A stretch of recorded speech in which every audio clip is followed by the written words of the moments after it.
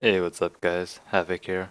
Thought I'd really make a quick video showing the different 5-link variations on crit Shockwave Totem, because not everyone's going to have a 6-link, and I could possibly help you guys decide on what your most optimal 5-link setup would be.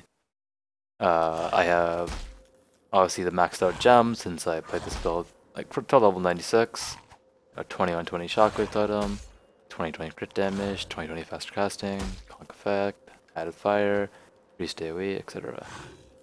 Here on the character, pretty like some amazing one. Bought this for a couple of chaos. You know, I'm in MF gear. I'm not wearing Malagaros. Could get more damage if I were Malagaros.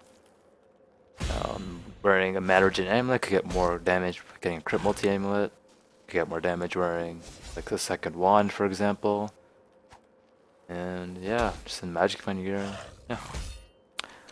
Skill tree, pretty much the exact same. The only difference is I dropped Charity of Flesh and picked up the Shadow Sword instead, since, you know, I am in softcore now after dying to Azeri.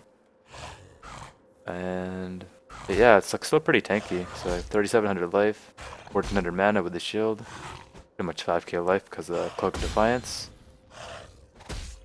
So it's very strong in that aspect. Still. Okay, let's get to it. So, start with crit damage. Crit damage, 5-link setup is 22k DPS. It's some power charges.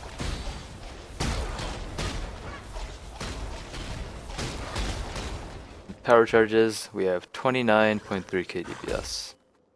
One thing to note, I'm just getting crit chance and a bit of spell damage, so 38.3 crit chance. Now plus 9 from Assassin's Mark, depending on the mob that I'm cursing on. So it's very easy, just get one crit, you one-shot the pack, bam. That's why I usually don't take out crit multi, but yeah, that was the DPS. I should also mention, you don't really need to keep power charges up, since, you know, you have such high cast speed, and coupled with Assassin's Mark, pretty much like imitates your power charges. So, one crit is usually all it takes, as you can see when you put the crit multi-gem in, which I would not recommend dropping. You have like 600 multi, maybe even 700 multi if you get an amulet and like another wand with crit multi on it. So anyways, would not recommend dropping that, but those are the numbers. We got faster casting. I'm down to 3 casts per second. I would not recommend dropping this, but I'll show you guys the numbers anyways. But, see, it's kind of slow without faster casting. If I don't kill this mob and he doesn't walk too close to those totems.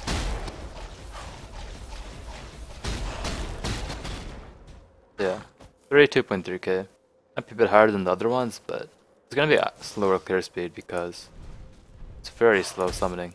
But then, really fast. Nice. You can get some real clear speed with faster casting gem. So again, don't recommend taking that out. Okay, so let's check out Conc effect. What does Conc effect do for us? It gives us a lot of damage. It does 69% more area damage, which is a multiplier. But if you take it out, we do gain some AoE, which is really good. So at the end of the video, I will show the AoE differences between Conc, Priest AoE, and also with the Carcass Jack.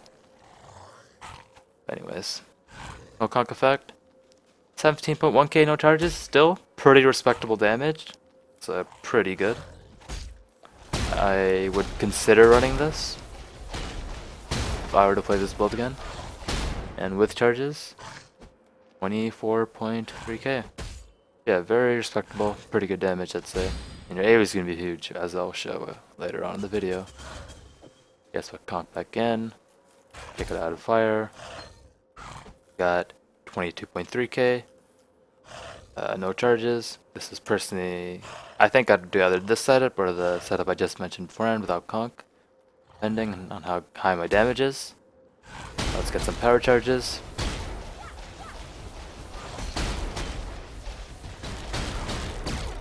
And we have 31.6k built up. Pretty good. Some pretty good top ends there too. Lightning, cold, and physical damage. That's that. Then no increased AoE. Basically the 6-link setup, like this Does not change the tooltip at all, as you guys can see. Just AoE and actual clear speed. But 28.9k without charges. And 41k with charges. Yeah. Those are the DPS numbers for the different 5 links. Let's try to find out the AoE size now. So, Conc effect and increased AoE. This is both. I'll just take this out just to, it's a 5 link, whatever. But you guys should be looking at the AoE sizes right now. It's a pretty good size, I'd say. Very respectable. Pretty good. Now let's show Conc effect increased AoE. Where the I showed the carcass at the end actually. Let's take out Conc. Don't too much dumb stuff. You can see without Conc in, the AoE is very big. That's why I'd either consider this setup or dropping the added fire gem. It's actually a 4 link right now. Yeah, very big. Now let's put Conc back in. Well, let's just take increased AoE out. Show that 3 link. Again, AoE is like, okay, it's not too bad. It's alright. But it's not the best. Now let's put Conc in. This is going to be very small. As you guys can see. Very small. But this is something I had to run for a long time because the Beyond mobs had a lot of HP. And you just had to get that damage up. I don't have added fire in right now. So. Missing a bit of dips. Yeah, I think that's all the variations for Cloak. Now let's put our Carcass in. We're getting 20% AoE from Carcass, we're losing MOM. But this does allow us to run an extra aura. It's pretty nice. And Herald of Ash now for a little bit more dips, which is always good. Shockwave Totem. Increased crit damage. Faster casting. Conc effect. And increased AoE. Haven't recolored my chest, but I'm simulating a 5 link anyways. So it's fine. We gained some life, we lost MOM. So if you actually use Carcass, you probably want to spec like a lot more life, maybe Silent Life Wheel, Pretty Flash. Drop some mana nodes, probably have to drop some DPS since you are getting DPS from Herald of Ash. Anyways. So let's look at the AoE. It's pretty good. This is Conc and increased AoE. So it's very nice, respectable, pretty big.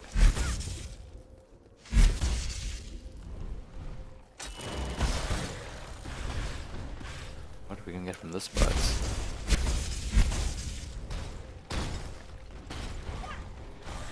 Yeah, pretty good AoE.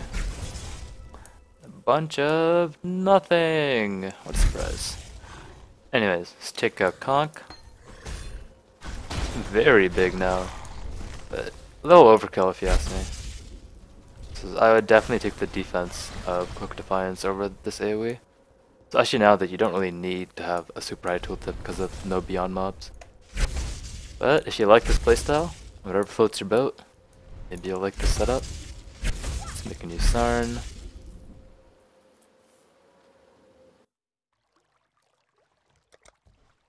Now let's show the very last setup. Yeah, again, this is just increased AoE and a Carcass check now.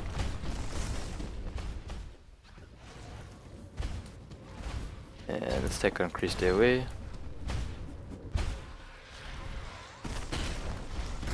Yeah, this is no Conc, no increased AoE. This is how big it is. Not too bad. That could also be better. Okay, and then let's try the very last one. Conc effect, but no increased AoE. You know, it's not as bad as before, but it definitely could have been better. With the increased AoE gem. It's still pretty respectable, and if you needed the DPS, then Carcass Jack might have been your way to go. Or like maybe double Divinarius, for example. AoE that way. But I personally prefer Casper in my ones. So, on that note, I hope this video helped you guys decide on your 5 link setup and whether you want to use a Cloak of Defiance or a Carcass Jack in the upcoming league. if you're planning on playing this build. So yeah, I hope you guys learned something. Hope you enjoyed. And so thanks for watching, and I'll see you guys later. Peace.